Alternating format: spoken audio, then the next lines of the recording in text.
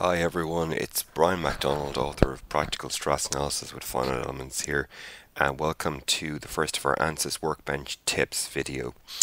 So the idea of these videos is that they're fairly short and to the point, and just show you how to do something in Workbench or give you some tips for using ANSYS Workbench.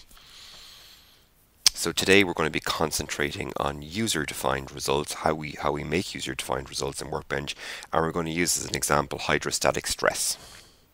Okay, so by ways of example, I'm going to use a simple model that I made in Workbench, which is really just a tapered bar with a hole going through it. So you can see here, I've already built my model. I've assigned materials to it. I've assigned a mesh to it, and I have put a fixed support on this face here, this back face, and I have put a force on the other end, in this case a force of 1000 newtons acting vertically downwards.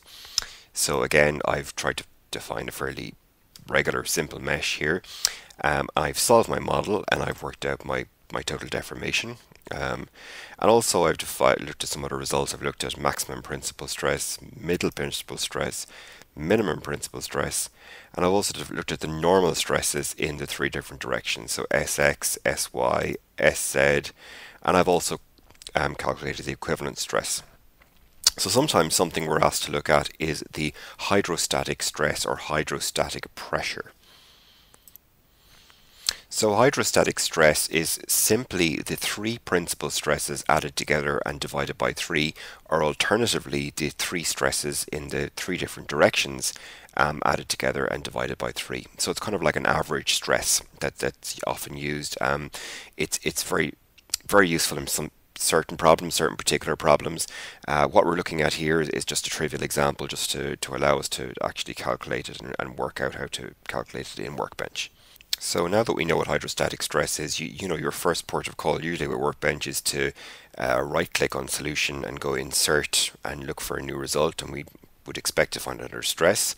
And you can see here that we have von Mises stress, and we have the three principal stresses. We have shear, we have intensity, we've got normal stresses and shear stresses in all the directions, and a few other bits and pieces here, but we don't have hydrostatic stress. And if you go and look through all the other options here, you'll find that you can't find hydrostatic stress in there. Sometimes it is possible to find other results that aren't shown in the list here,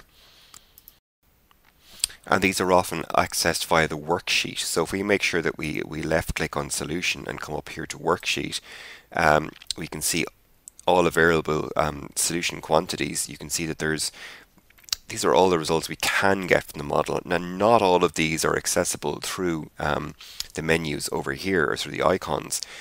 So you will see the first ones that's given here are the ones that are accessible. So deformation in the three different directions, the sum of deformation vectors, stresses in the three different directions, shear stresses, principal stresses, stress intensity, von Mises stress, max shear stress, and strains, and so on. So mostly these are the ones that are accessible, but without going through all of these, there are some that aren't accessible that we can actually get to.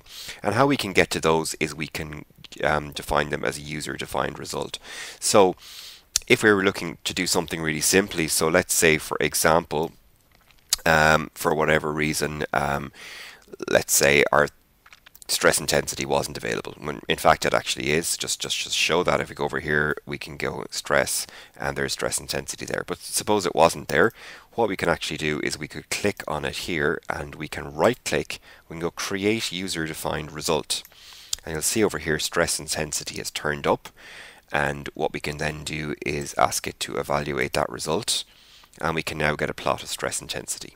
Okay, that's a kind of a trivial example because it's already there. So let's just get rid of that. So I'm just going to delete that.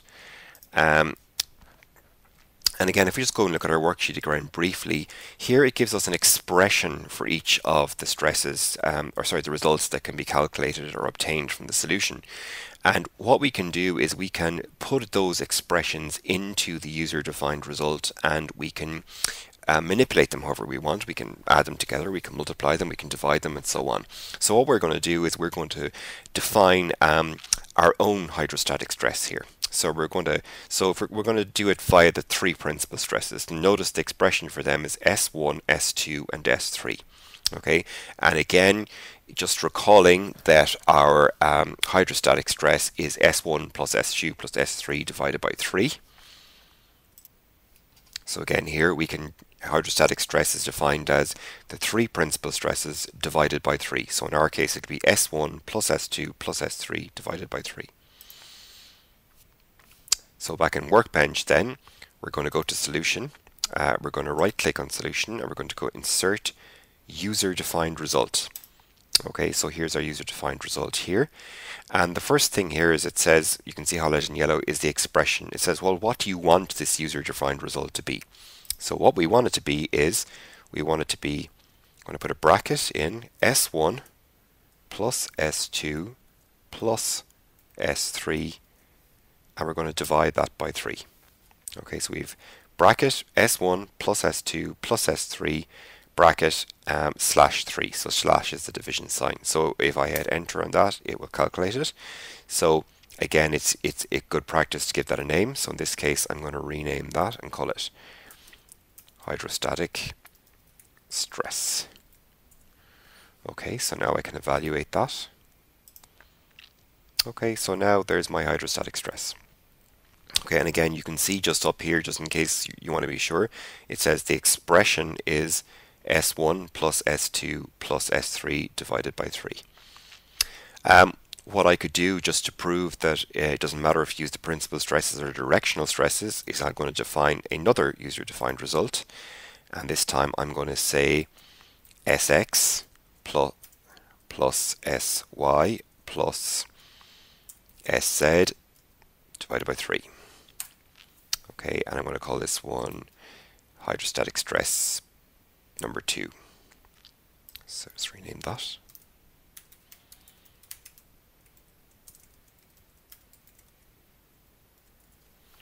And again, I can evaluate that, and hopefully that should be the same as the other result. So we've got max of 3.7892 and a minimum of minus 3.73.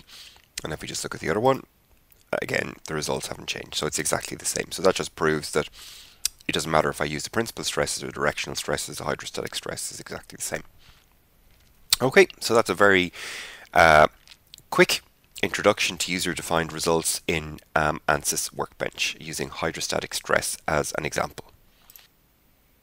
So as always, if you're interested in learning more about finite element analysis, I would encourage you to buy my book, Practical Stress Analysis of Finite Elements. Now it's 3rd edition, so available from Amazon, all good online retailers. I'll provide a link in the description below. So it's the best textbook as an introduction to finite element analysis. Okay, so see you next time.